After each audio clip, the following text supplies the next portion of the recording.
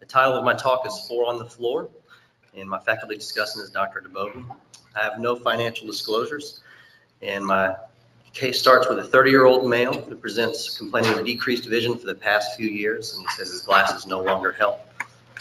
No other ocular history, no family history. His prior medical history and medications are was held for now for the sake of this talk. He has no allergies, and we'll get into his exam. So his vision's 20/25 in both eyes with correction. Pupils are normal. His IOP is borderline. The remaining exam is unremarkable.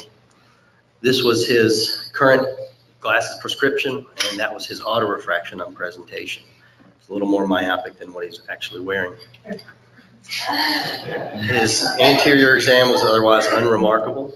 And here I have fundus photos. Would a resident like to describe these for us? How about Dr. Scott? This is a 30-year-old male decreased vision in both eyes. The fundus photos of the right and left eye. It's clear in. It's kind of a probably just poor quality photo. I can't see much of the periphery, but the nerves look okay. The macula shows small, fine, scattered exudates, mostly concentrated in the temporal regions of both fundus, and then sort of there's blunting of the foveal reflex with a ring of maybe some yellowish exudates as well. Yeah, that's good. And the vessels are normal as well. Here's an autofluorescence. It's a little hazy view in the right. Otherwise an unremarkable autofluorescence. And on infrared images, you can see some hyperreflectivity in the area of those deposits. And could you describe the OCT for us? So OCT, the right and left eye, and both eyes are fairly symmetric in terms of a slightly abnormal foveal contour and some temporal thinning on both sides. Excellent. And we got swept source OCT angiography on this patient in the right and left eye. In the B scan on the left side of the picture, you can see the temporal thinning there as well. And this is segmentation at the superficial retina. You can see the vessels look fairly normal in both eyes. The structure photos, you can see some hyperreflectivity in the temporal area where those deposits are. And then of course, on the thickness map, you see temporal thinning of the fovea and macula. So could you entertain a differential for this patient? Yeah, so we have decreased vision bilaterally in a 30-year-old male. Fundus photos are most significant for, I guess, some exudates mostly concentrated in the posterior pole and the macula temporally each side. This could be something like a MacTel is kind of what I'm thinking of. Those fine exudates could be I think you were calling them deposits, so I'm thinking crystalline-like deposits that can happen with different types of medications like Talc or Tamoxifen, Nitrofurantoin. Other types of dystrophies include like Cystinosis, Alport, can cause small exudates in the posterior pole. That's pretty much all I got. Yeah, that's pretty good. You hit a lot of the big ones. And there's some other ones that we don't see very often, of course. And so like you said, the crystalline differential kind of gives you a certain differential like this with some drug-induced causes. There are some ocular diseases that give you some crystals and flecks throughout the posterior pole like that, and some systemic diseases like Alports and primary hyperoxaluria. So that brings me to the objectives of this talk, which is to briefly compare the differential diagnosis and clinical findings of crystals and flecks in the retina. So we're going to go through these briefly, starting with the drug-induced toxicities. Tamoxifen, like you mentioned, it's a selective estrogen receptor modulator. It's used to treat metastatic breast cancer in hormone receptor positive patients. These patients get parafoveal intraretinal refractile opacities and cystoid macular edema that can mimic MacTel, like you said. In a paper published through Bascom Palmer with Dr. Fortune and DeBovi and Doshi, they postulated that this, in the similarity to macular telangiectasia type 2, is a pathogenesis associated with Mueller cells. And they recommended a baseline fundus exam and OCT for patients who are getting started on Tamoxifen retinopathy. These patients do get CME that leaks on fluorescein angiogram, and when stopping this medication, the CME usually resolves. However, the crystals often remain in perpetuity. Canthaxanthin. This is a carotenoid food coloring agent that has been used in pill form as a sun tanning agent. It darkens the skin.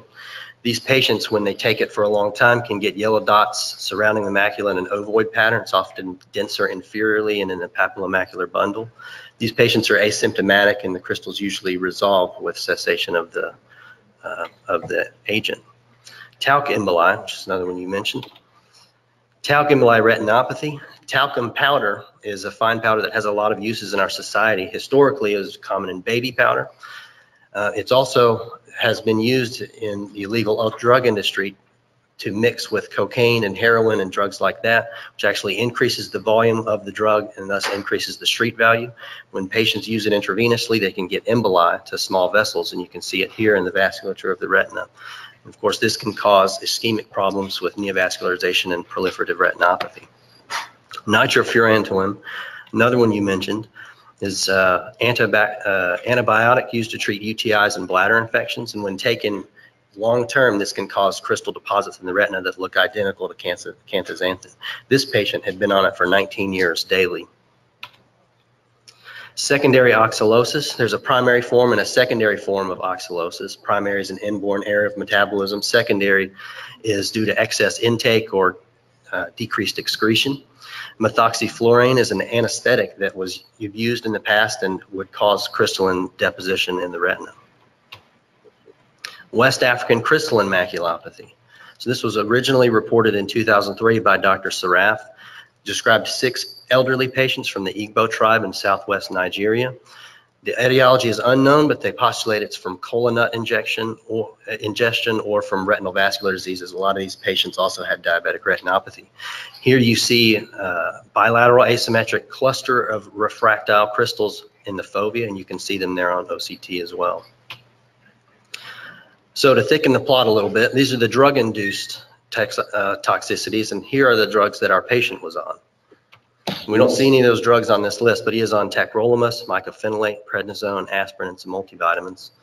And we can mark all of those off the list. So we'll move on to the ocular causes of crystals in the retina, starting with Bieti's crystalline corneal retinal dystrophy. This is a rare autosomal disorder caused by mutation in the CYP4V2 gene. It's more common in East Asia, specifically China and Japan. These people get yellow crystals in the posterior pole. It can also be deposited on the limbus and the conjunctiva. They also get RPE abnormalities. Fundus albipunctatus. This is a form of congenital stationary night blindness due to a defect in the RDH5 gene. This encodes 11-cis-retinol dehydrogenase, which is involved in rhodopsin metabolism. These patients are night blind from birth, and they get these small yellow-white deposits in the posterior pole and mid-periphery that spare the fovea. Stargardt's disease. This is the most common hereditary macular dystrophy. It's usually autosomal recessive. It's due to a mutation in the ABCA4 gene, which is a very large gene, and there are hundreds of mutations of this gene that are associated with Stargardt's, which causes a wide variability in presentation and severity of the disease. It's a juvenile onset bilateral foveal atrophy, and they get surrounding discrete yellowish or pisiform flecks at the RPE. And these patients, when you do a fluorescein angiogram, have a pathognomonic dark choroid on the early FA. And autofluorescence is also helpful in diagnosing these patients. Retinitis punctata albescens. This is a progressive rod cone dystrophy. It's a subtype of retinitis pigmentosa. They get small white dots scattered throughout the fundus, and they can also have other features of retinitis pigmentosa like arterial attenuation and pigment deposition in the periphery. These patients are also have nyctalopia in childhood, and ERG can be helpful in differentiating this. So looking at the ocular diseases, and we'll thicken the plot just a little bit more, our patient didn't have any night blindness, no corneal findings, and his RPE was grossly normal on OCT, so we'll mark all those off the list. So now we'll move to the systemic diseases. Starting with primary hyperoxaluria. This is the primary form, which is a rare inborn error of glyoxylate metabolism. It's inherited autosomal recessive. And excess oxalate builds up in tissues throughout the body, including the eye and the kidneys. These patients get kidney failure in early adulthood, and 30% of them have crystals in the retina. And you can see here on OCT, they get crystals in the RPE and the outer retina and several layers. These patients lose vision from optic atrophy and not from the retinopathy. Cystinosis is a lysosomal storage disease, and these patients have excess cysteine in the lysosomes. There's 3 types, but only one type has retinopathy. And these patients also have renal failure, growth delay, and rickets early in life. Sjogren-Larsen syndrome is a rare autosomal recessive disease that causes ichthyosis in the skin, mental retardation, and a symmetric spastic paresis of the extremities. These patients also get yellowish pigment changes in the macula with crystal deposition. Alport syndrome is an X-linked disorder that affects the eyes, ears, and kidneys. These patients have several eye findings, including lenticonus, keratoconus, posterior polymorphous dystrophy, cataracts, and a dot and fleck retinopathy with multiple small yellow-white dots that surround the fovea. These patients can also get macular holes occasionally. So now we'll give you the full picture. Our patient had bilateral sensory neural hearing loss, and he did have a kidney transplant when he was 16 years old. And he didn't have any skin changes, growth delay, rickets, or kidney stones. So in summary, when we saw this patient, we went back to do a really good exam of the lens, and he did have some changes that are represented in this photo, which is not our patient. We were unable to get photos of him. And adding this with the dot and fleck retinopathy and his refraction, this now anterior lenticonus, we figured out that this patient had Alport syndrome. We actually knew it because he told us, but so we can mark all this stuff off the list. Which brings me to the title of my presentation, 4 on the Floor. This is a music term that describes a rhythm that was made popular in the 70s, where in the 4/4 time, the bass drum is hit on every beat. And you could hear this in just about every disco song in the 70s on the radio. 4 on the Floor is also a term used, a memory term used to remember that type 4 collagen is found in basement membranes, which is the defect in Alport syndrome. So Alport syndrome was first described by Dr. Alport in 1927. He originally called it hereditary nephritis, but it was renamed Alport syndrome because there are many causes of hereditary nephritis. Most common form is X-linked in about 85% of patients. There's also autosomal recessive and autosomal dominant forms. This is due to a defect in type 4 collagen, which is the major collagen in basement membranes, and it's associated with defects in the COL4A5 gene in the X-linked form, which is on the X chromosome. Affects approximately 1 in 50,000 newborns, which equates to about 3% of newborns with end-stage renal disease. And they also get renal, ocular, and ear findings and hypertension.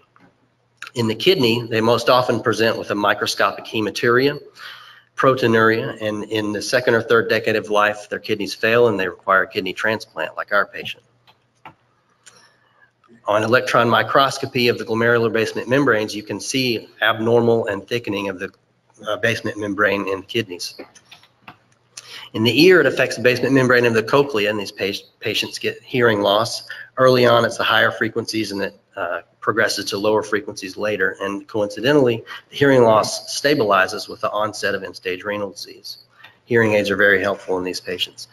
These patients also have multiple eye findings, including anterior lenticonus, which has been pathognomonic, cataracts, recurrent corneal erosions, posterior polymorphous corneal dystrophy, the dot and fleck retinopathy, and occasionally macular holes. The dot and fleck retinopathy does not affect vision. The dots and flecks are present in the internal limiting membrane, NFL, and the superficial retina. And as we've seen in the OCTs, these patients have temporal thinning of the macula, which is due to the thinning of the ILM and the inner retinal layers. In some of these papers, they notice that the thinning of the retina is actually more common than anterior lenticonus, and it's actually more common than the dot and fleck retinopathy. It was present in 89% of men with X-linked Alport syndrome. And our patient, I did swept source OCT angiography with very thin segmentation at the anterior surface of the retina, and you can see all the dots and flecks there in the structure photo. On pathology, the ILM, NFL, and INL are thinned, and diagnosis, of course, is through history taking when looking at these crystalline retinopathies. And diagnosis for Alport syndrome is used in conjunction with primary care doctors and nephrologists. Management is usually for the symptomatic corneal and lenticular disease. And of course, kidney transplants and hearing aids do well, and these patients have a good prognosis with the kidney transplants.